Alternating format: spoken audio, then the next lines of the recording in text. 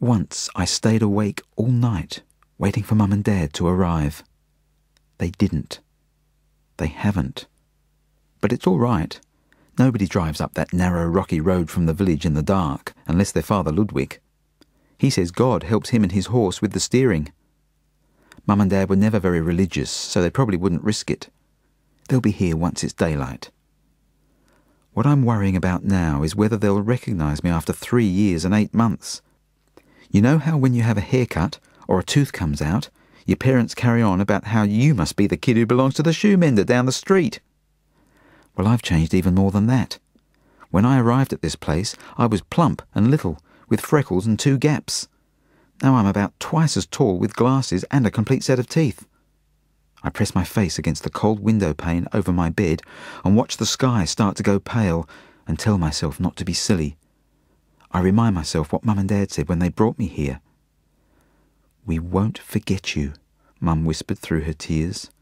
I knew exactly what she was saying, that they wouldn't forget to come and get me once they'd fixed up their bookshop troubles.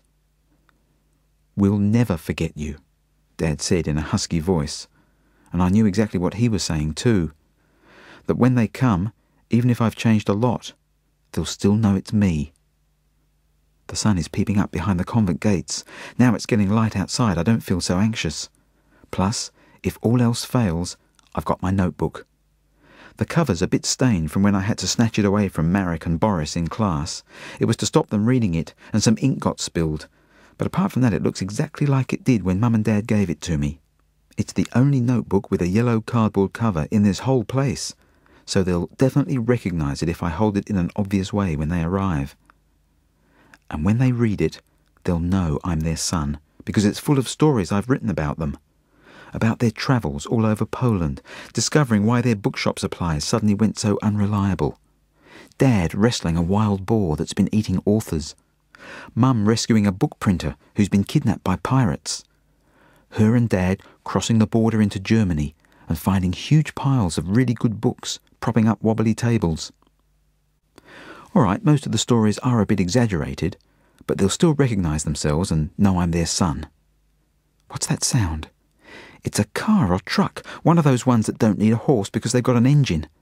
It's chugging up the hill. I can hear it getting closer. There go Sister Elvira and Sister Grasnia across the courtyard to open the gates. Mum and Dad, you're here at last. I'm so excited I'm steaming up the window and my glasses. I rub them both with my pyjama sleeve. A car rumbles into the courtyard. Mum and Dad must have swapped it for the old bookshop cart. Trust them, they've always been modern. They were the first booksellers in the whole district to have a ladder in their shop. I can hardly breathe. Half the dormitory are out of bed now, pressing their noses against the windows too. Any second now, they'll all see Mum and Dad. Suddenly, I don't care if everyone does know my secret. Perhaps it'll give some of the other kids hope that the authorities might have made a mistake and that their mums and dads might not be dead after all. That's strange. The car windows are steamed up so I can't see clearly, but it looks like there are more than 2 people in the car. Mum and Dad must have given Father Ludwig a lift, and a couple of his relatives who fancied a day out. I can't make out which ones are Mum and Dad. I hold my notebook up for them to see.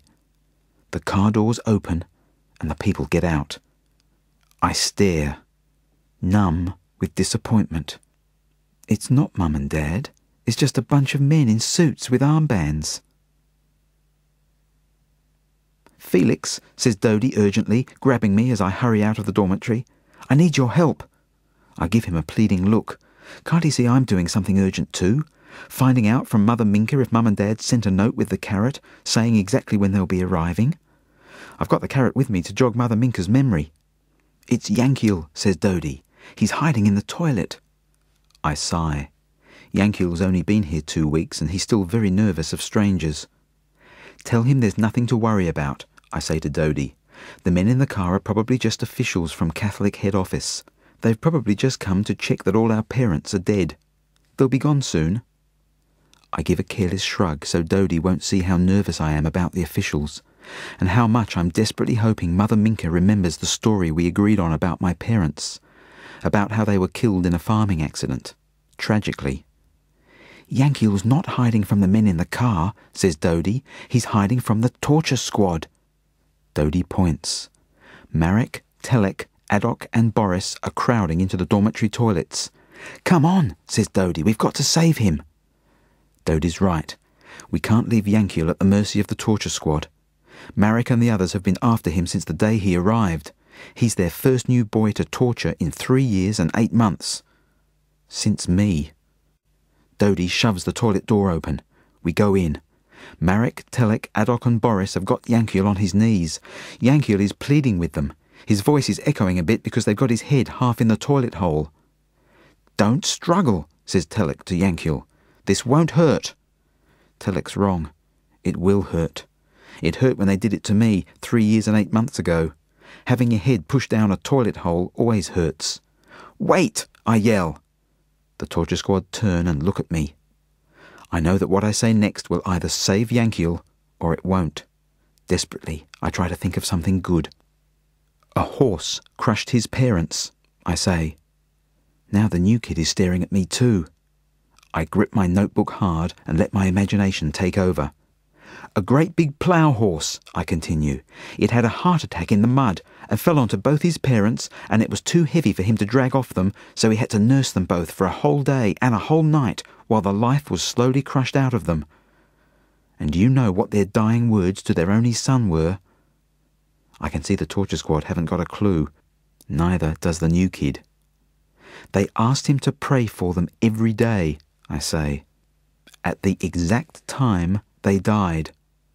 I wait for the chapel bell to finish striking 7. At 7 o'clock in the morning, I say. Everyone takes this in. The torture squad look uncertain, but they're not pushing anybody down the toilet, which is good. That's just one of your stories, sneers Telek, but I can tell he's not so sure. Quick, says Dodie, I can hear Mother Minka coming. That's a story too, because Mother Minka is down in the courtyard with the head office officials. But Marek and the others look even more uncertain.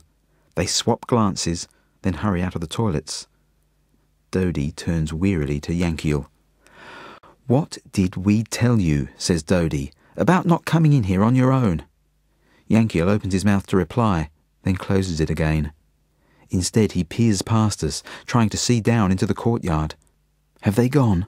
He says. Dodie nods and points towards the dormitory. Boris is putting mud in your bed, he says. I mean the men in the car, says Yankel. He looks almost as scared now as he did with the torture squad. They'll be gone soon, I say. Mother Minka's dealing with them. Yankel starts to look a bit less nervous, but only a bit. I find myself wondering if he's got secret alive parents too. Thanks for saving me, he says. That was a good story about my parents being crushed. Sorry if it brought back sad memories, I say. Nah, says Yankel. My parents froze to death. I stare at him. If that's true, it's terrible. Their bath must have been outdoors or something. Yankel glances down at my notebook. Do you make up lots of stories? He asks. Sometimes, I say. I'm not very good at stories, he says. As we go out into the dormitory, I find myself wondering if Yankel is Jewish. He's got dark eyes like me, but I don't ask him. If he is, he wouldn't admit it. Not here. Dodie stays with Yankel, who's peering nervously out the window again, and I head off, hoping that Mother Minka has got rid of the officials so I can ask her about Mum and Dad. As I hurry down the stairs, I glance out the window myself. In the courtyard, Mother Minka is having an argument with the men. She's waving her arms, which she only does when she's in a very bossy mood. I stop and stare. What's that smoke? It's a bonfire. The men are having a bonfire in the courtyard. Why are they doing that? It can't be for warmth. The sun's up now and it's going to be a hot day. I can see why Mother Minka's so angry. The smoke is going into the chapel, and the classrooms, and the girls' dormitory. Oh no, I've just seen what the men are burning. That's terrible. If Mum and Dad saw this, they'd be in tears. The other nuns are down there in the courtyard, and some of them have got their faces in their hands. I'm feeling very upset myself.